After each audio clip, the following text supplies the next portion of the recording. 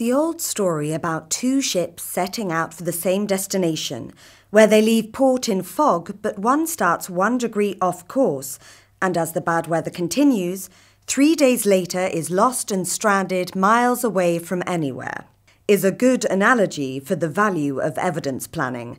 You don't want your project to get lost. Evidence planning is about taking stock of the plan so you can forecast the impact of your project, organisation or business. You think about the impact you want to have on your beneficiaries, partners and society and others, and it's vital. A tool like the evidence planning template helps you to see if you're putting the right resources in the right places to achieve the result you want. You can show what your business initiative builds on, where it generates value, where it adds value, and how it may fare in its ongoing journey. You can discuss its impact on current operations, judge what will happen in the future if you keep travelling in this particular direction, and propose any advisable changes, of course. You start by considering the main purpose of your organisation or idea. Then you consider what this enhances, what it replaces, what it limits, and what it builds on.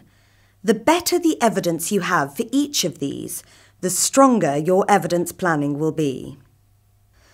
Once you have organised your evidence this way, you can keep it up to date by reviewing and revising it regularly. This will help keep you on track, as well as highlighting any potential problems early on. Impact measurement lets you base future action on a critical evaluation of robust evidence.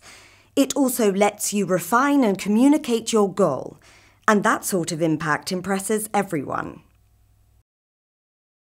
Hello, my name is Tarun, and I took part in the Nesta exercise regarding the toolkit. Particularly, we use the evidence planning toolkit with our product development team, and my single greatest tip to give you would be that it helps you to test your assumptions.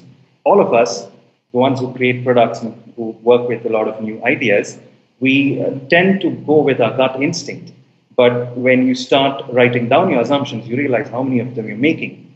So I suggest you use the toolkit to validate your assumptions. Write them down, get your team to go and validate as many of the assumptions with empirical evidence and data, and you'll find that your products are a much better fit.